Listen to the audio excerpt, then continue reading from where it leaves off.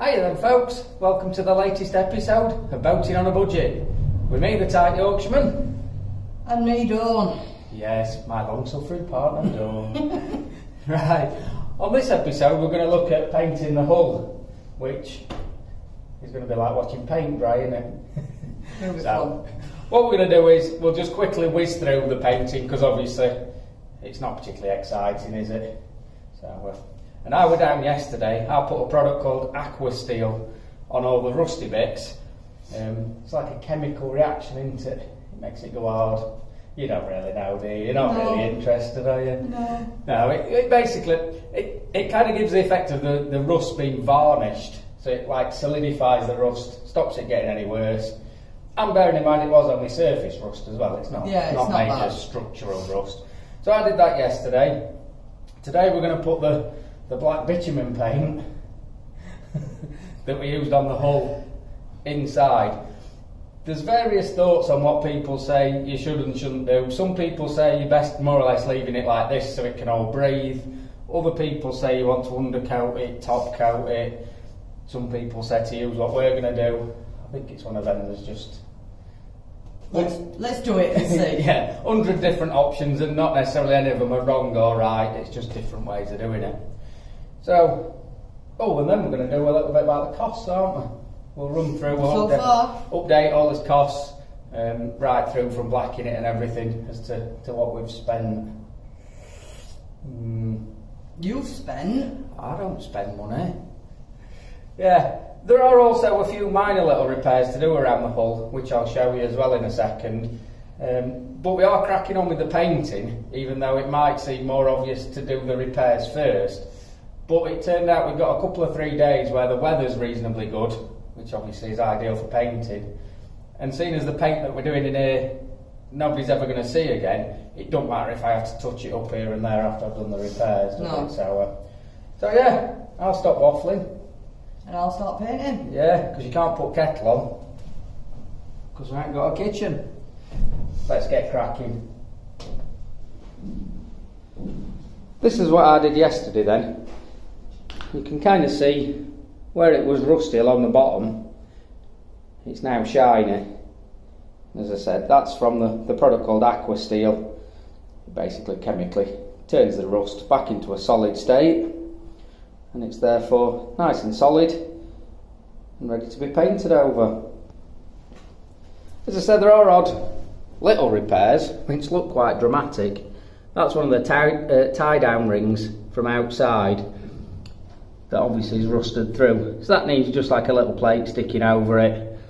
And again, down the gunnels, you can perhaps see there's various screws and bits and bobs that are going to need grinding off.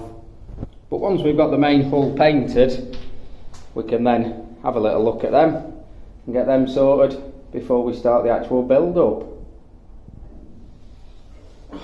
Right, so to get cracking this morning, first off, I've just painted the bits up behind the water tank because I'm sure you didn't want to see my bum sticking out while I were doing that. And now Dawn's going to do the important bit, which is obviously putting the date on. So, I'm not sure we really want to put 2020, do we? Because for most people it's not a year they want to be remembering, is it? No. With the COVID and lockdown and all that sort of stuff. Well, 2020 it is. So, November 2020. Very artistic of you, that, love. Is that alright, that? Your art group will be so proud of you. Your finest work. Yeah, there we go. So, we'll crack on then. Get this. Are we enjoying painting the inside of the boat then, Dawn? Yeah, it's great fun. It is, isn't it? Yeah. Which would you rate best? Painting the outside when we blacked it, or painting the inside now we're doing this? The outside. Jolly good. Yeah. Now we've got about the first third done. All painted. It's going to look like a sultry teenager's bedroom, isn't it, by the time it's done? All black and dark. Yeah, we'll carry on. But I think for the purposes of showing you on the vlog, I don't think we really need to show them anymore, do we? No. There's only so much painting you can actually watch. It's boring doing it, never mind watching it. Could almost say it's like watching paint dry. At least we got coffee this time. Yeah, at least you remembered a flask of coffee. But yeah, so we'll leave the painting bit there. We'll carry on, get the hull done. But now we'll have a look at the costs that we've incurred so far. First off then, costings wise, we'll just do a quick recap on where we were before. As you can see, we've got the sophisticated laptop again, haven't we? Nice spreadsheet and everything, scribbled down bits of paper. Yeah, so come to the end of September, which was basically when we just first bought the boat and used it that first weekend. We got the boat that was £7.5 grand, and then the first few bits, including the insurance and moorings, took us to £8,183.50. And at that stage, we had a perfectly good working boat. And then moving forward to November then, this is where it gets expensive. I can feel myself all of a dither. Because this is obviously where we took the boat in for blacking. And although we did put the costings up on the screen, didn't we, we'd run out of time and daylight to film it properly. So we just thought we'd quickly whiz through it now just to bring you up to date on what we'd spent and why we'd spent it. So what did we spend? spent $14.99 on some screws. Yeah, just a pack of multi-purpose different size screws, so obviously you're always going to need screws, aren't you? $19.16 on a mask. Dust mask that we've been wearing, yep. $5.49 on a saw. Just the little hand saw that you will see, I'll speak about it again in a minute, but you'll see we've done a vlog about setting up our log store that will be coming up shortly. We use that saw on that as well as other things. So $2.49 scraping blades. Yeah, that were for while we were scraping the hull. They were for the little like they're not paint scraper, whether they're like razor blades for getting the sharp bits off. Yep. 2 sanding discs at $5.38. I think that's fairly self-explanatory, especially for people who've seen the blacking video. Flap discs at $13.96. Yeah, again, they were what we were cleaning the hull down with on the grinder. Paint, bilge paint, £102.45. Yeah, that were the 5 cans of bitumen blacking paint that we used for that. Books. The books, again, we'll come to them. $18.99. They're 3 books that I bought to do with wood cutting and log stores and things. I've read some of them and there's some interesting information. I wouldn't say they were life-changing, but a little bit of reading. Thickness tester.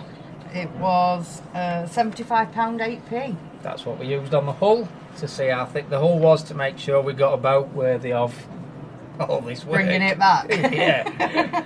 Primer, £34. We've not actually used the primer paint yet. That was what we got. Perhaps saw again on the blacking video, you'd started cleaning the main bit of the hull, hadn't you, where the blue paint is. That was for living the dream, that had come off nice and easy and we've been able to repaint that. So we've not had to use that yet, but we've got it ready. So bilge pin, $28.94. Again, we've not used that yet. That was again living the dream, that things would go superbly in the dry dock and we get a chance to clean out round the engine and repaint the bottom of there. But again, that's ready and waiting in the wings for when that job comes along. Wellies, £9.98. Yeah, that was because we needed them for the dry dock that wasn't overly dry. Bug treatment, $9.98. That's for the diesel bug that not going to it in $11.95. Oh, $11.95. A little bit more expensive. Yeah, I'm not going into too much detail on this one. We'll probably look at it when we service the engine. But there's a thing called diesel bug that when you get water in your diesel tank, it creates a bacteria that ain't good. But so we'll cover that on a servicing. Mooring pins, £23.20.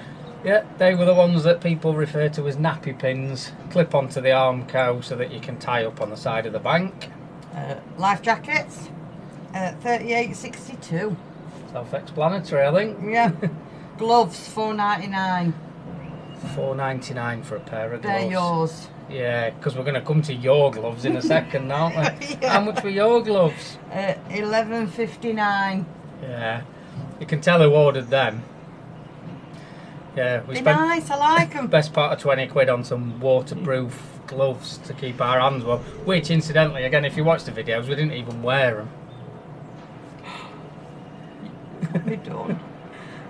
LED lights, £10.99. Again, we've not actually fitted them yet. We thought we might just stick a couple of them up for when we were taking the boat backwards and forwards, because there were a few lights before we stripped her out, but not many.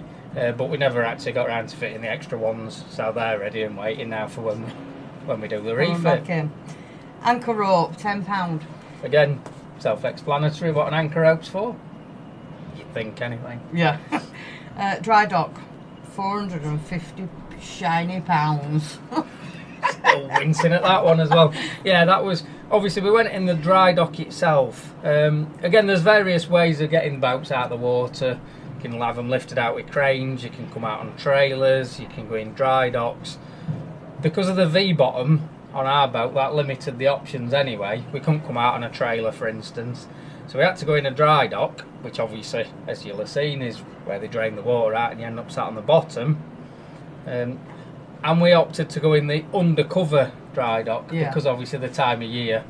We thought, although again that was a little bit more expensive than the outdoor dry dock, the time of year it was, we were risking rain and things like that. It can work for longer, couldn't you? Yeah, It would lit up and things. I mean, as it turned out, with the weather we had that week we were in dry dock, we would have got it done in the outdoor dry dock, but obviously it would have been typical that if we'd gone in the outdoor one, it would have thrown it down with rain all week and that would have been money wasted. So. Jet wash, £60. Yeah, the marina themselves where we had it took out, they come and jet wash the boat down once it's out and they charge £60 for that. And anodes. Yeah, the anodes. Again, we'll not go into too much detail. £180. Oh yeah, tell them the price, 180. Sorry. That was for 4 anodes. Again, not much detail about them. We'll cover it probably later as we rebuild the electric system. But what they do is, in effect, they stop the 240 volt eating away at the hull. Science again, yeah. We don't really do the science bit, do we? But yeah, they stop that. So yeah, for that month in total, including there was obviously another lot of mooring fees and another lot of licence fees, weren't there? Yeah. So including that, the total was that one there. Oh, is it? Oh, £1,377.25. Yeah. So that month we'd spent nearly 1,400 quid. We don't want many months like that, do we? So just to wrap it up then, we've got November's costings, which technically we're not quite at the end of November yet, but we'll not be spending any more money this month, will we? Hopefully not. Not payday yet, so we'll not be spending any more this month. So what have we spent in November then? So we bought a rechargeable light. Yeah, that I think self-explanatory, just light so we can do bits after dark. That was £17.95. Yeah. Blacking paint, £40.98. Yeah, they're just the same as what we used on the outside, the bitumen paint that we're using on the inside of the hull that you've seen earlier in the video. Aqua steel, £37.39. Again, the rust treatment that we've just put on earlier. Mooring fees, £168. Yeah, monthly mooring fee. Licence is £78. Again, monthly licence fee. So this month we've spent £342.32. Yeah, so not a bad month really. No. He says through gritted teeth. Yeah. So overall, where are we then? What have we spent so far since getting the boat? Bearing in mind this is buying the boat, using it a couple of times, taking it for blacking, bringing it back and stripping it out. £9,903.07. So a bit less than 10 grand. So for 10 grand, we've done all that. Which, even for a tight Yorkshireman, I don't think that's bad. No, it isn't. That's really, really good, to be fair. Really good. So I think that about wraps this video up, which, like we say, it's probably not been the most exciting video, has it? Watching paint dry and then us rambling on about costings, but it brings everyone up to date as to where we are. Yeah. So hopefully people have liked the video, so they'll give it the thumbs up. And if they're not already subscribed, the subscribe. Press the bell. And ding the little bell so that you get notifications. But other than that, I think we'll go and carry on working. We'll catch everyone next time. Yep. See you later, folks.